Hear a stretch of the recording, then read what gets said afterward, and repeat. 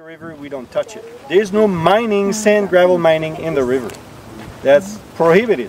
But on the floodplain, all the land here, I mean, people can buy this thing. You see, they're farming this one right here. But 3 years from now, I mean, the farmer may want to sell this. There may be offers from those gravel companies and whatnot. And what they do, you saw this, the big area, open area, right? They come in, excavate maybe 3-5 meters. They're going to sort all the material, separate the sand from the fine gravel to the coarse gravel. And they get certain standards there, 3/4 inch, a 1/4 inch, 1/2 inch, 3/8 of an inch, you know, size for the gravel. They sort this, pile this up, and then they can use this for construction material, for concrete, for cement, for, you know, for material that they put on the roads there underneath, you know. So this is the material they sell for construction purposes. After this is done, then you can see you can pump the water back in there, or just get a culvert that goes to the main river, and the water during the floods is going to fill the water into those big ponds, and you'll see some of them, they already have water in them, and then they're used for the wildlife. So then for the migratory birds, the ducks, the geese, the pelicans, the, you know, cranes will come here. The brand new ones they show with gravel, and they are not very attractive, but you know, it may take 5-10 years. Then you may see cattails, you may see vegetation on the bank and riparian vegetation. The fish may start growing in there. There are people going there for canoeing.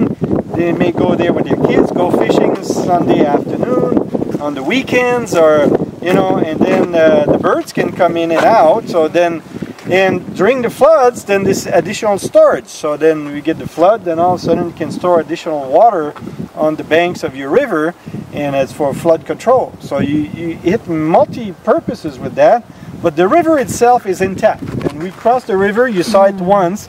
You have vegetation, riparian vegetation on both sides, and this is untouched. There's rivers right here behind this thing. We don't have access to this land here. I'd rather not get in trouble.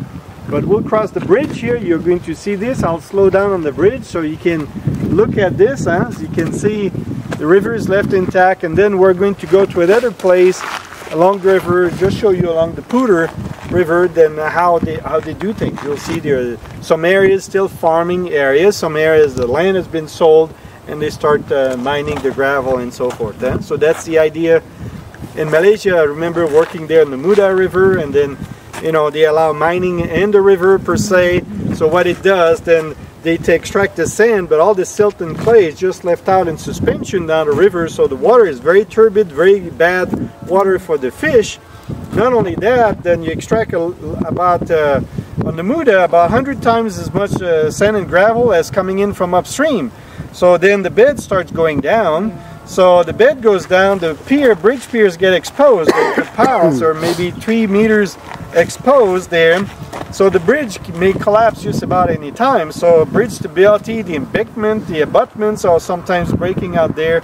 Now your water level dropped down, so you want to get irrigation on your land. So what you have to do, you build pumping stations, you have to pay electricity to pump the water back into your irrigation canal, so additional cost for you. And the third thing that's real bad, some places like the Muda River, the bed of the river is below sea level. So when you get a big flood, there's no problem. When the flood is gone, you get low discharge coming in, then you get salt water coming up the river out there. So now you need to build a delta barrage. You need to build a salinity estuary barrage to prevent saltwater intrusion from coming into the land and pumping the salt water in your farmlands, you see? So they're all linked problems there. And I remember we had people from Malaysia, Ahmad Fuad Envy was here, and I showed him how we do things here, you know? And that old man right now, I don't know, I talked to him about this, showed him a couple pictures, but he did not come here yet. If he comes here, I will show it to him. So how we do things, and hopefully things can be managed a bit better, you know, maybe helpful to your country down the road. You work for DID, and so that's what I want to show. We'll see other sites out there, but same idea. You'll see different level of progression of the whole system, from farmland to people coming in, companies coming in, starting to excavate, like this one. That's a giant hole right now. They leave the material they don't need on site, and the good stuff they'll excavate and sell out. And then you'll see then later on when the water starts to come in, kind of a gravel box out there, you'll see others where the vegetation has grown out of this. You may see others with the birds coming in and using it. Typically it's in winter that we see tons of birds here. Right now they're in Canada and they migrate here, I would say November, December, they winter here and then they go migrate back north. So there's some, you know, people start getting, they want to go to the river right now, like the Killang River Valley, like the upper part of the Smart Tunnel there, you know, with the Gumback and the dam. Yeah, they have a trash dam out there and whatnot, but you see some pictures, there are people who at low flow want to see the river, they want to see that. Once the people are connected with the river, they will say, gosh, it's so dirty here, how come? They'll put pressure on the government, say, you need to clean this thing. They'll put pressure on their neighbors. Why you trash this thing? I want to walk here, I want to go fishing, I want to see the turtles, I want to, you know. Once this happens, then the mentality will change. I remember Canada, where I grew up, then people on the highway in the 60s, you open the window and throw everything out the window. Things got so dirty and everything, people say, well, you know, it's all trashy around here, we need to do something about this. Then there was a sign put on the highway, if you litter the highway, it's going to cost you 200 bucks, okay? I don't think they ever caught anyone, but just to see a sign like this that, hey, I may have to pay hundreds of dollars for this thing, I don't want to be caught, so then people start to clean this up. And then it looks a lot better today, and in the US was the same thing. So I think mentality will change when the people are getting, you know, connected to the river, see benefits from getting close to the river. Right now, I think the mentality of the people is that the flood will clean up my trash, will get rid of my, that's the way it was maybe, you know, centuries ago, you know, when you have all organic waste, but now we have all plastic and we have, you know, all kinds of metals and I don't know what that gets in chemicals that get into the waste in the water. You don't want this in the river, so. It's not biodegradable. Because the next here, like they're building all the trail, bike trail along, so people could buy and see the river. Well, this is new too. This may be 10, 15 years. Good. We should do that because once we buy and see all the rubbish in the river, it's very hot out there. Yes, but exactly. It's difficult. The mentality, you got to change. Yep. Yeah, but you still have some very nice mountain areas and you know, reservoirs and rivers are pristine in the mountain, the jungle out there. So, you know, it's just some areas. I was telling Dato Matt also, and Dato Ong there, you know, I said, why don't you start with one site? You don't have to do the whole country all at once, okay? But if you could take one case study, one site, okay, one river, and you could say, we're going to try this. There's no gravel mining in the river, we'll put this on the floodplain, and we'll see what happens. And then adjust accordingly. Say, oh, this problem came up, how do we deal with that? Okay, you meet and all of a sudden we'll do it this way, and then finally you may find something. If it works well, then others will want to say, hey, we want to do the same thing here. And you build some bike trails, and you see the way it's being done right now. We have our country here, and there are lots of things we don't like. And we like some things to be better, okay? We look at this, what can we do, you know? The farmers want the water for irrigation. 90% of the water goes for irrigation here.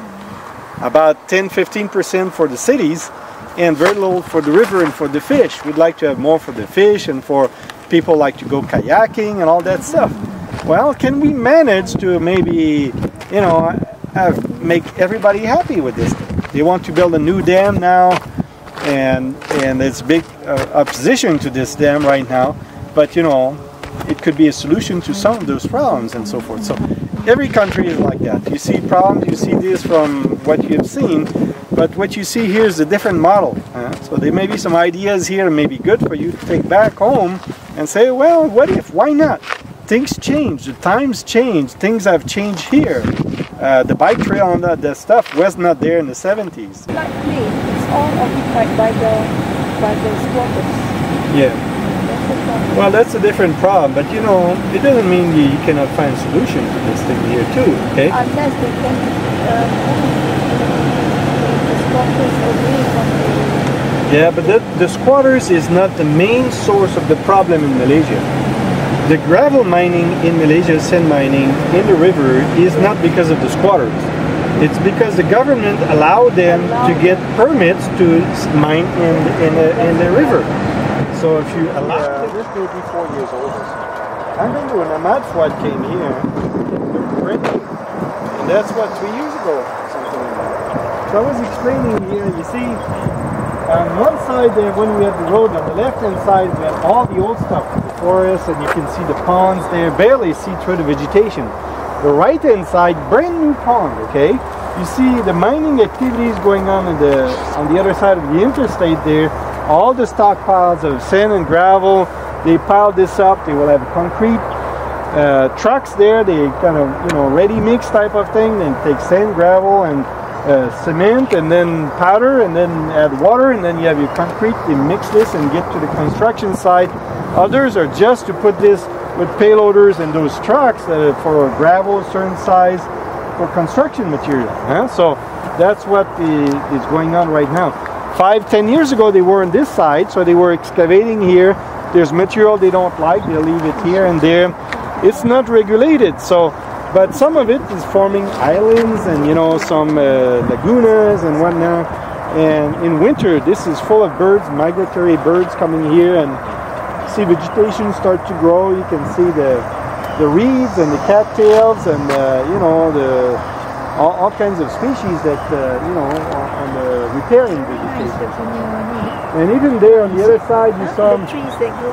On the left-hand side is kind of island, something just closed. You go there and you get a boat, you rent the facility for a wedding, and then you can have paddle boat to go to the main island. You have all the installation for a party and whatnot, the food, and people can go for a swim, they can go canoeing, they can go, you know, little paddle boat and just go around and have a great time in the summer in this area. Is that a private property? Yeah, it's private property. It was closed today, so see, some people are very creative with ideas to make money and whatnot.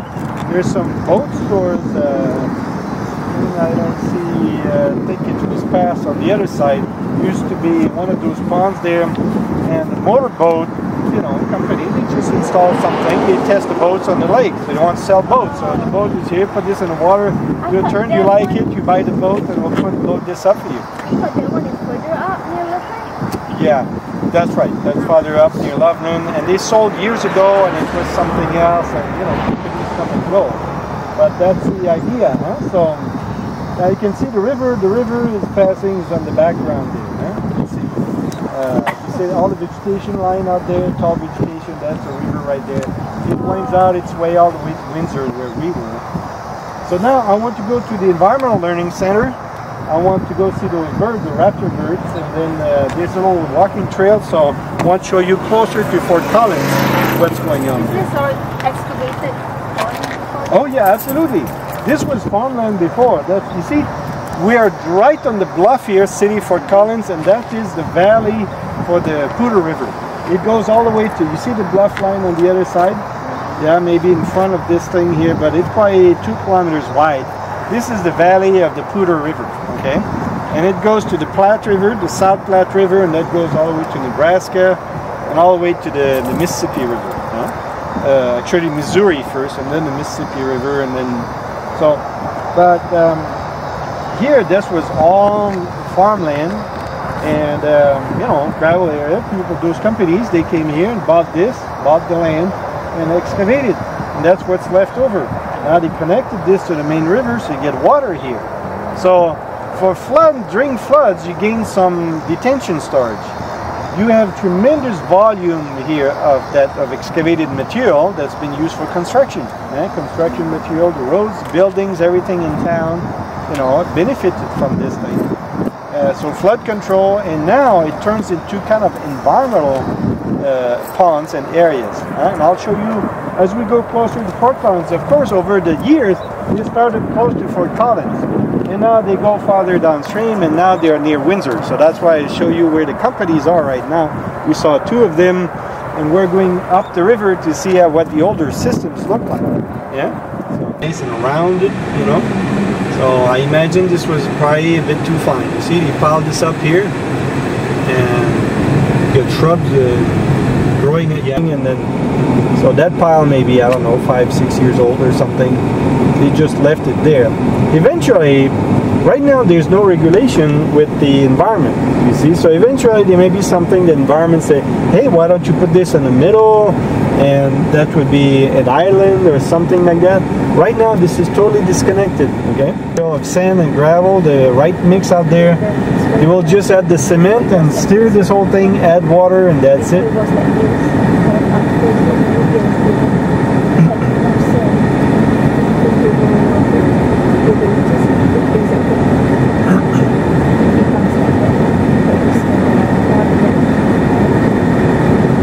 I can see cobble, exactly, cobblestones, and they sell this for, you know, just what do you call this, for landscaping. But they say they sell that in bags, very expensive. In bags, just stones in bags.